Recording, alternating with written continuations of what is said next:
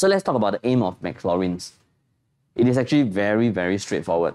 The idea of Maclaurins is to give you the possibility of re-expressing any function into an infinite polynomial. For example, right, let's say I have a function f(x), and the aim is to re-express this into an infinite polynomial. So if I can just quote for us a general polynomials format, the first number that I'm going to quote here is going to be the constant term. So it's going to be the term that is independent of x.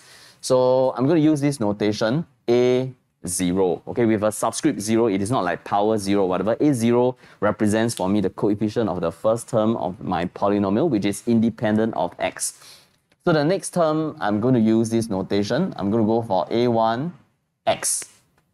Okay, so a1 is the coefficient of x to the power of 1.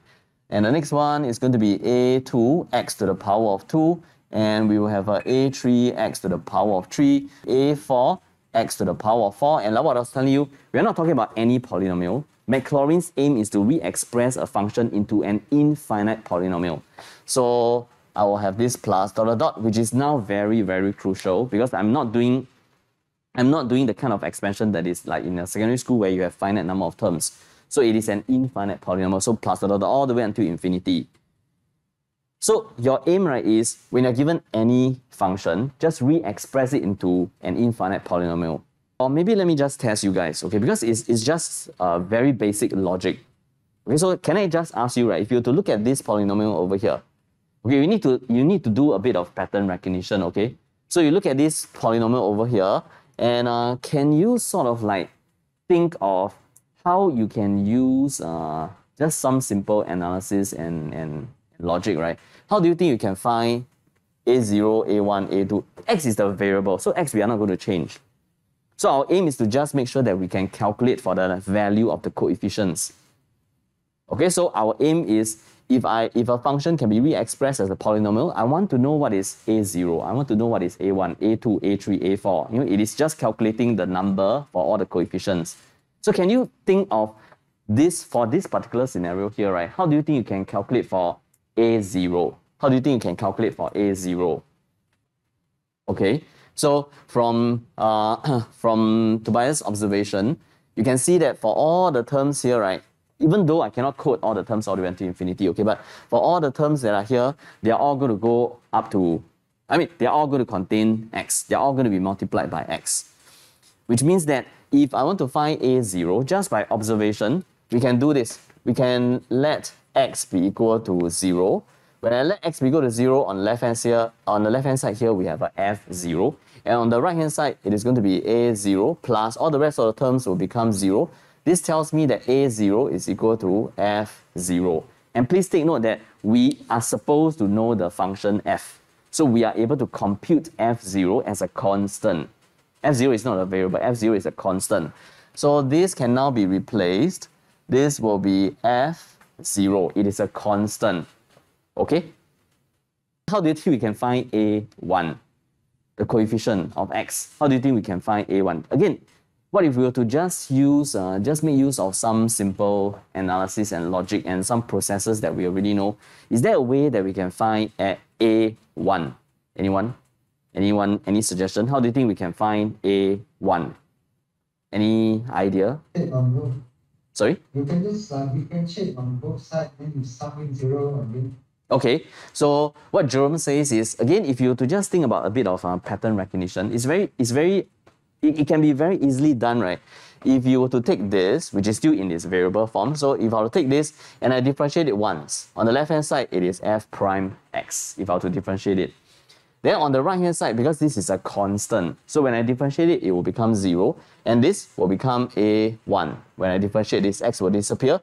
This will be 2a2x, and this is going to become 3a3x squared, and this will be 4a4x to the power of 3, and all the way until infinity.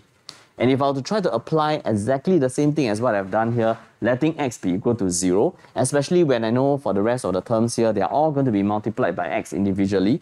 But letting x be equal to 0, on the left-hand side, we will have a f prime 0, which is a constant. I'm just subbing 0 into the expression that I've differentiated. It's going to be equal to a1 plus all the rest of the terms, which is going to be equal to 0. This tells me that A1 is f prime 0, which is a number. This is how we can solve for the second coefficient. So this can now be replaced also. This, I'm going to replace it by f prime 0.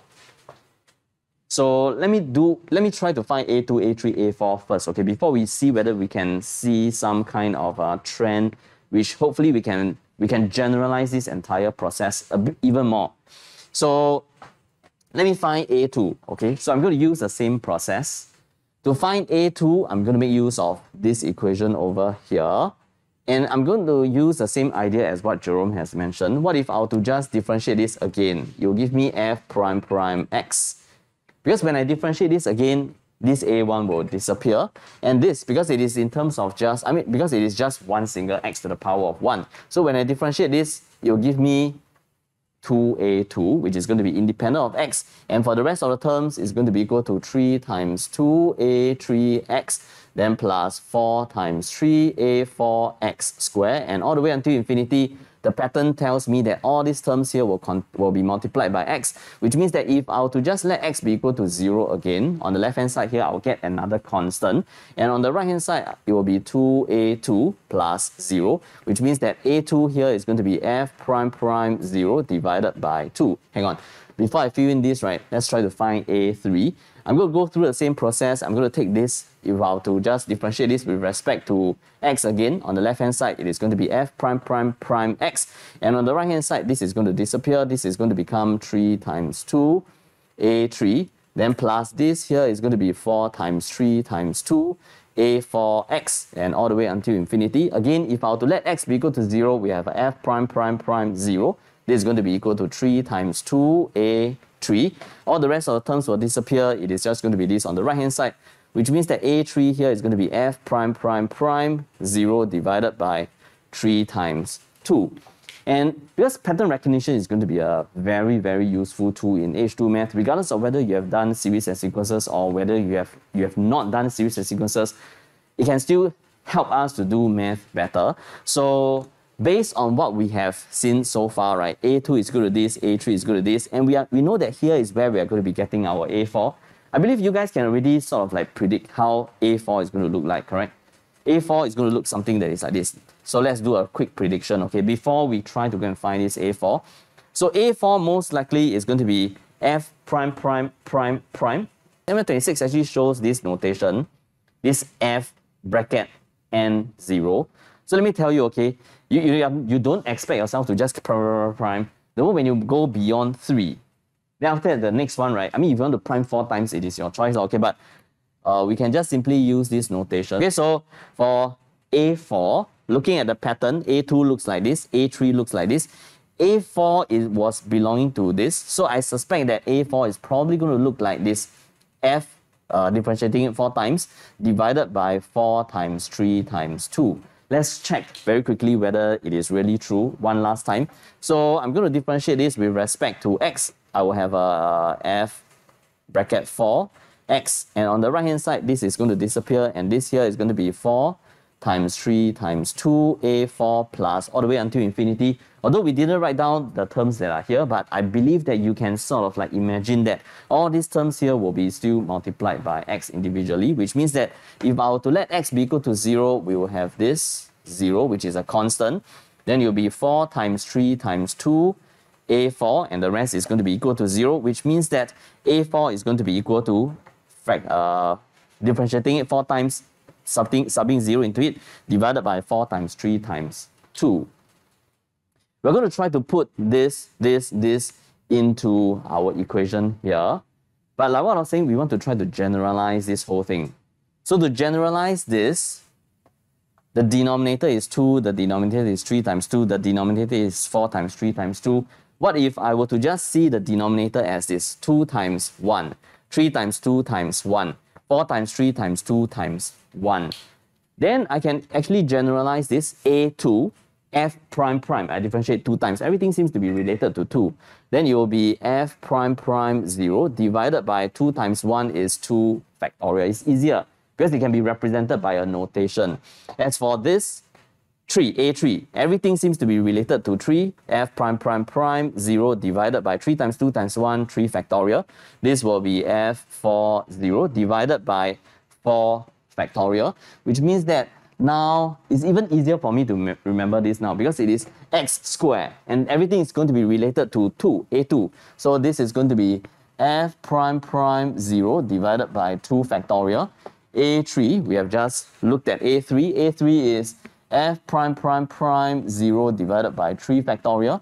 And A4 here is F4 0 divided by 4 factorial. In fact, I can even deduce, how about the x to the power of n? X to the power of n will be differentiating n number of times 0 divided by n factorial, x to the power of n. And let's not forget that this is going to go all the way until infinity, which is actually the formula that we have here in our MF26. It is the Maclaurin's formula. It is the one that I was telling you.